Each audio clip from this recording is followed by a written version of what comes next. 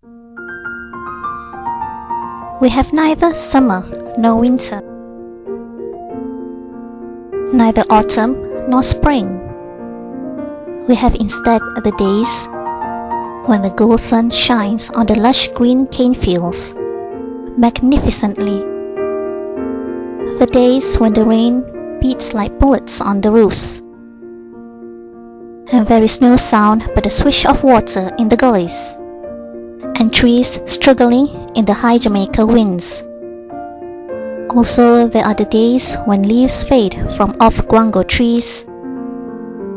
and the reed cane fields lie bare and fallow to the sun.